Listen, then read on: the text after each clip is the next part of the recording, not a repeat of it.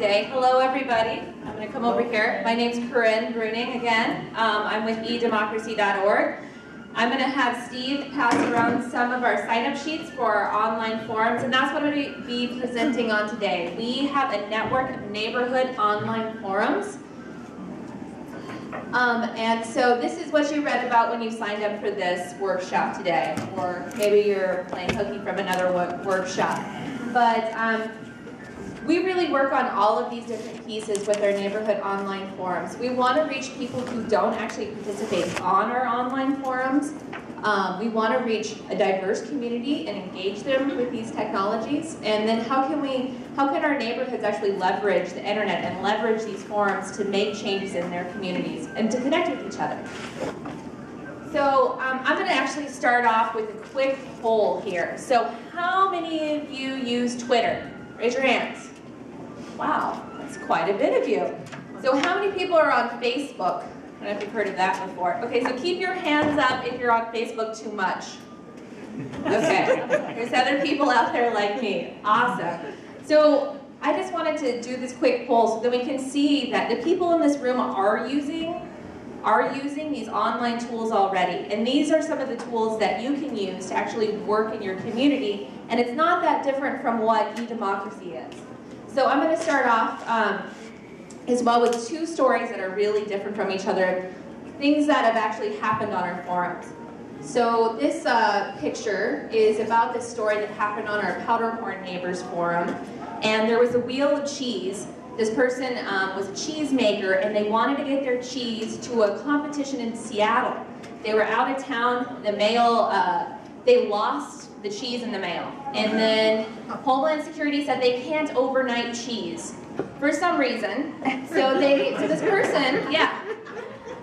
put up this request on the Powderhorn forum saying, can anybody get my cheese to Seattle in 12 hours? And somebody said, well, actually, I've been looking for a reason to go to Seattle. I'm an ex-airline employee. Let me get your cheese to Seattle. And so the cheese got there. I really don't know what the outcome of the competition was, if their cheese actually won or not, but the cheese made it there, and neighbors who did not know each other and were not part of each other's networks were able to help each other. Now, that's not a big critical story there, but it's a fun story, but those two people were able to connect. Now I'm going to talk about a different story, and this is how I got connected to edemocracy.org. This also happened in the Powderhorn Forum. If anybody knows Powderhorn, it's a very active neighborhood. But in November of 2011, there was a sexual attack that happened in the park there. A mother was cross-country skiing with her 2 kids, and 4 teenage boys attacked her sexually. She was able to fend them off. She's not a victim. They went to try to attack 2 other young women, and the police caught them. But the neighborhood was talking about this on the forum. And I actually heard about this incident through the forum. And I was hearing people's response, their own personal responses to what had happened in their park. They didn't want to go into the park anymore at night. Now, if you take all the people out of the park at night, what happens to that park and the safety of that park? That's not a good reaction necessarily. So people were able to come together collectively and talk about this issue. They said, we wanted to have a peace vigil. We want to have a vigil so we can come together and say, we're not going to stay in our houses and live in fear only in dealing with this issue. So we had a vigil. The woman who was attacked had a friend post her statement on the forum, and she was going through a Restorative Justice Act. So I read her statement at this vigil of over 400 people from the community. And she basically told the community, this is how you should respond. Think about what was going on in the youth's lives, why they would commit acts like this. So this is just a more serious and somber actual experience that happened on one of our forums of how people were able to connect with each other. I met hundreds of people during this experience. So it's been really, really beneficial to the community there. So what are neighbors forums? You might still be asking yourself. It's basically like a listserv to some degree where people are able to have these local conversations, these safe local conversations. They're public places where people share information. They share information about events, and they ask questions about ideas that they're having, like, what's your favorite thing about Longfellow? Is it this restaurant? Is it this dog park? Is it this thing? People discuss neighborhood issues, and it's actually a two-way dialogue back and forth. So you can ask a question and someone else can respond. It's not a one-way situation. And that's a huge thing. If you can ask a question in your neighborhood association and people can respond back to you without having to fill out a survey, put a stamp on it, send it back in the mail. Like, it's a lot more rapid than that. And the forums are actually facilitated by volunteers. We have our Seward facilitator, our forum facilitator over here, and they just look at the forum and they make sure that everything is appropriate that people are posting. So nobody's being personally attacked on our forums, that people feel like the conversation is a place for them to have, a safe place for them to have conversations about what's going on in their area. And that's really important, because if has anybody looked at the bottom of like a Star Tribune article or a Pioneer Press article and read what people wrote down there? Wow. Yeah? Has anybody else been disgusted by those nasty comments? Yeah, I have. And what happened in the park, it was really, really disgusting what people were saying they should do to those kids. So this is a place where people can have safe, progressive conversations about what's going on in their community. Okay, so this is what it looks like.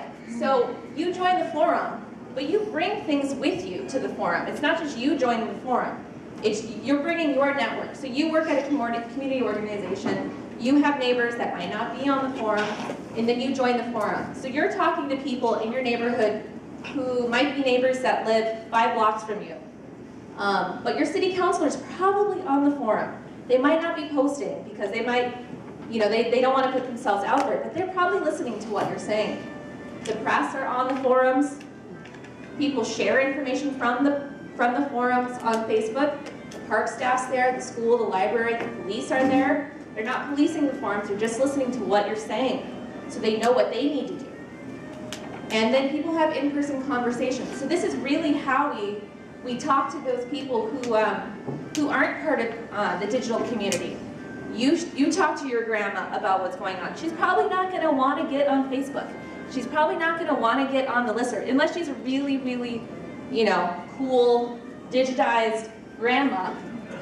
They're not all out there, but you're the one who talks to her. You're the one who's a network for your family or your friends.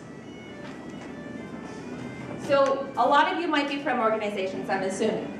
So this is how you can use your forum. And we have lots of forums in Minneapolis and St. Paul. So you can post announcements and events and reach hundreds for free. Free marketing tool for you, please use it. Please sign up. And you can go back, sorry. And then you can monitor what's going on in the community.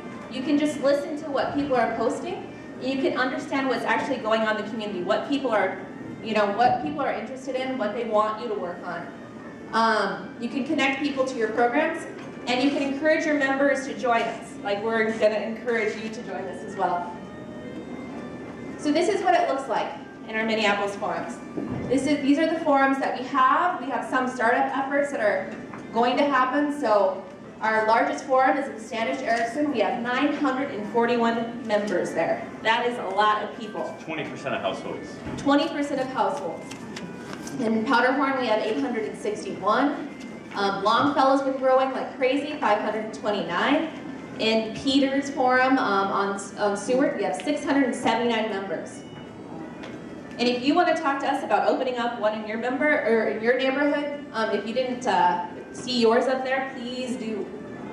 So I just wanted to talk really quick about this idea of digital inclusion overall. So at the bottom, you have technology and broadband access. People need to have computers, yeah? They need to have internet access.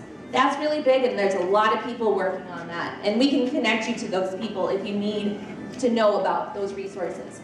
Online and computer skills, we have people from CTEP here, and they work on those skills with people. That's really important. Digital literacy, so knowing if a site is safe or not to use, should you put your credit card information on there or not? Not everybody knows that. People need to know that. We really see ourselves at the top of this pyramid. We need to funnel people up to where they think that they can use these tools to actually engage in their communities and empower themselves. So I just wanted to say thank you for hearing me out here. There's a lot more that we do, and we'd love to connect with more people here.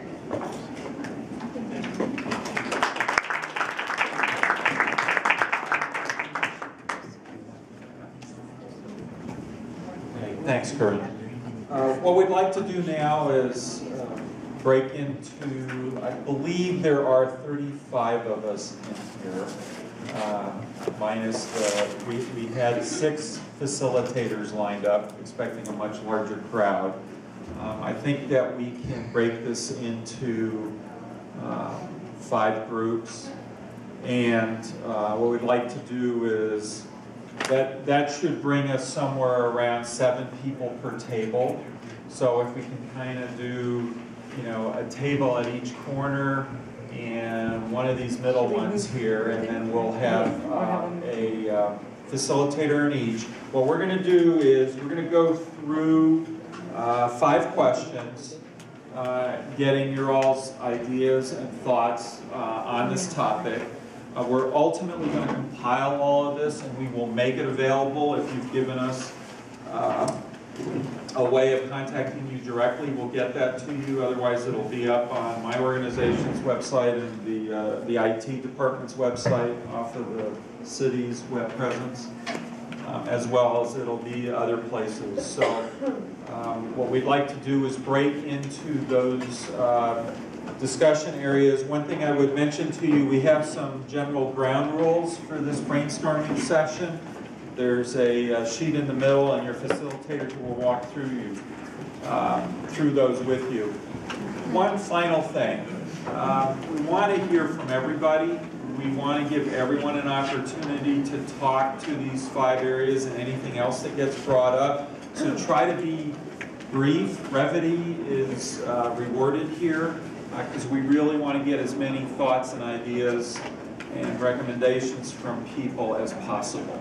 So if you can pick a corner of the room or the center of the room, we'll kind of get you broken up and we'll go forward. Thanks a lot. Yeah. 5, 1 in each corner and 1 in the middle. Okay, I guess we're going to Yeah.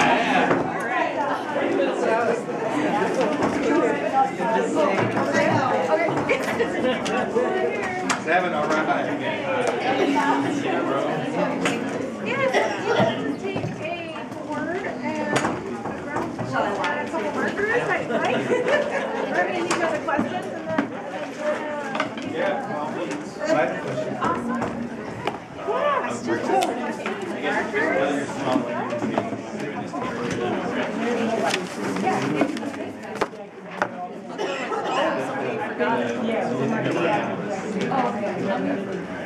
I'll switch it out. Facilitator here. Yes. All right. In case they speak in. Corrine. I saw them wearing pants. So what? That's the reason why.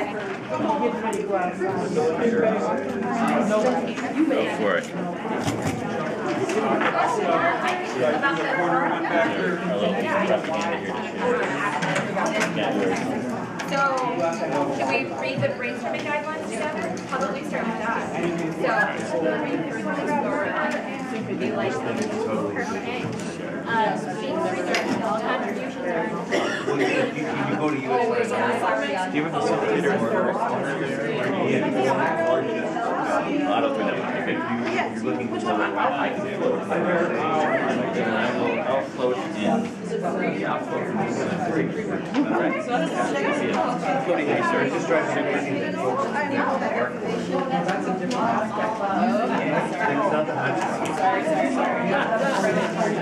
So, I don't know if others have questions. Over there, right here. You have. They have one.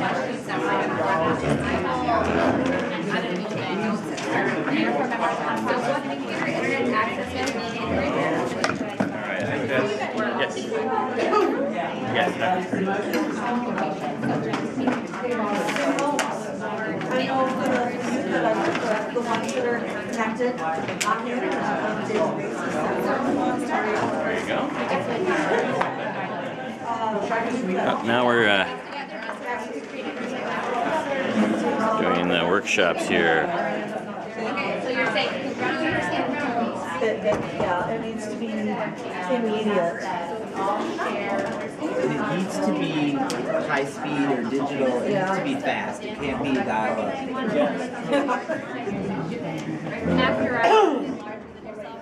After hours, make sure you be doing each other. If it's not your collaborative space in which people have information and are comfortable asking for what they need and share responsibility, like conversations. Thank you.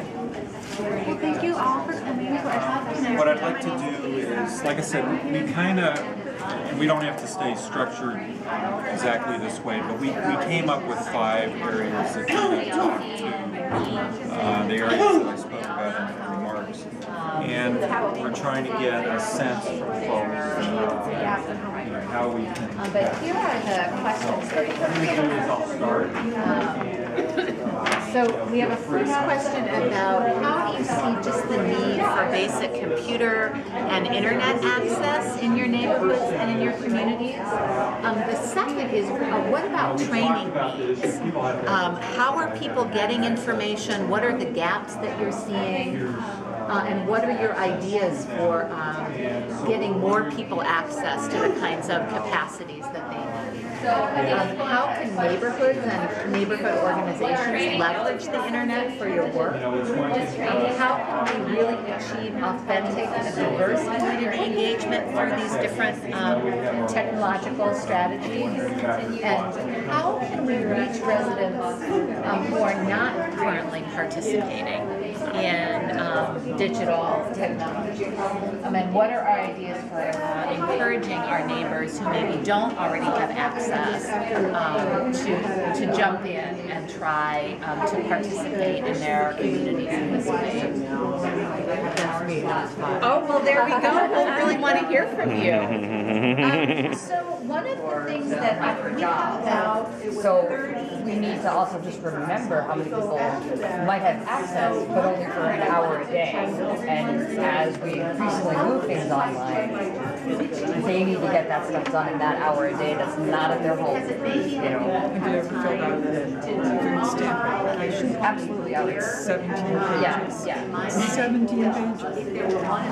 and access that's quick enough to make a difference. Yeah,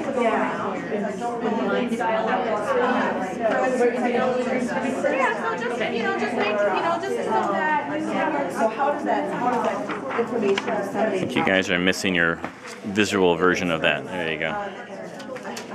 I'm not sure how Well, I think what you're, let me just kind of encapsulate what I'm hearing you is we have a tendency to use technology towards a population that may not be online to receive it to know, and so. But they might be online and they don't care to get the information out. Right, and so you kind of got to press the flesh. You got to go to the source and